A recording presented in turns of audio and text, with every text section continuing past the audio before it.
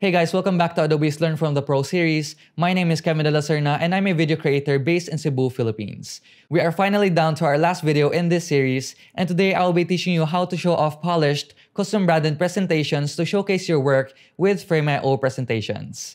And without wasting any more time, let's go to Premiere Pro and let's start editing. Now, in order to open the Frame.io panel in Premiere Pro, all we have to do is to click this icon to access workspaces, then select the review workspace. Once you're done, the Frame.io panel will automatically open, then click Sign In. It will automatically redirect you to your browser, then just sign in to your Frame.io account. Once you're done, it will automatically sign in Premiere Pro, and now we can start a new project. Now, in order for us to create a new project, all we have to do is to click this icon, then select Add Project. Let's rename this project to Studio Tour, and below we would have all these settings and options to select, like collaborator permissions and email notifications for you and for your team. Just click Create, and now we have created a new project. Now, what's great about Frame.io's extension in Premiere Pro is we can easily collaborate with our team and as well as our clients all within this panel. As an editor, this helps us out a lot as we can easily see our teams or our clients' comments and make edits right away in our timeline. I will be talking more about this later. One good feature in Frame.io as well is we can add collaborators directly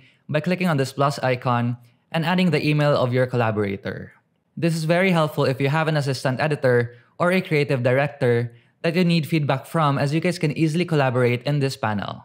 As I said earlier, Frame.io is a great collaboration tool as we can also upload our sequences and projects directly from this panel, as well as your other team members can also download them to review and also make changes and upload the changes again in their own Frame.io panel. This just makes the overall collaboration process so seamless, and it speeds up your team's workflow. As you guys can see, here I have an entire 4K sequence and I want to upload this to Frame.io for my team members to review. All you have to do is to go to the Frame.io panel, click the upload button, and now you can see the different upload options like uploading your current active sequence, upload specific files or bins in your project, as well as upload your entire project file if you have an assistant editor that is working with you on this project. So for now, let's select the active sequence. Here we can see the upload settings and we can rename the sequence to Studio Tour and set the preset to Web 1080p. Now, considering that this is a 4K sequence, setting the preset to Web 1080p would compress our 4K sequence down to 1080p, so Frame.io could render and upload the sequence faster.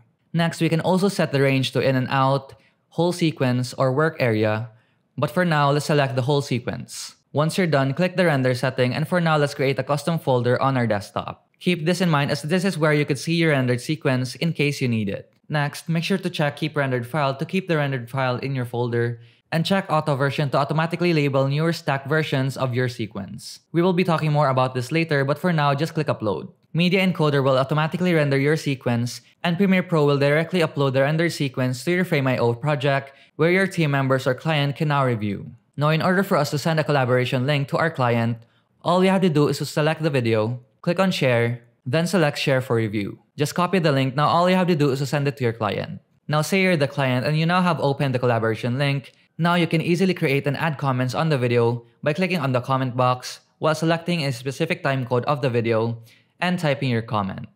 You can also create annotations by clicking on this brush icon, and you can also use different tools like the arrow tool, the line tool, and a rectangle tool to specify an area of the frame. You can also change the colors to your liking, and now you can just press send, and now your comment will be synced automatically to the project real time. You can also set the project status here to notify the team members about the current status of your project, and for now, let's set it to Needs Review. Now going back to Premiere Pro as an editor, we can now see the comments real time here in Premiere Pro, and now you can easily make edits and revise your project. So let's try to revise your project based on the comment.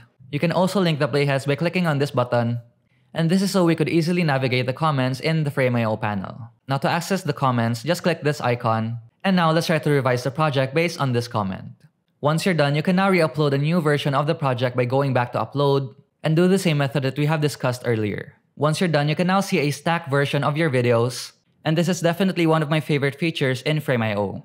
Now let's not stop there, as we can go back to the review link, and as a client, you can now review the new and revised version of the project. Another great feature in Frame.io is Comparison View, and you can access it by clicking this button, then click on Comparison View. This basically gives us a view of both the first and second revised version, and this is just another convenient feature for the client to keep track of the changes in the new version. Now once you're happy with the revisions and the entire project, you can now change the project status to approved, and you're done. All of these useful features are basically the reason why I use Frame.io all the time on all of my content creation projects, as it really helps me out a lot, especially if I'm working with clients, to speed up our collaborative workflow. And that wraps up our last video for Adobe's Learn from the Pro series with me.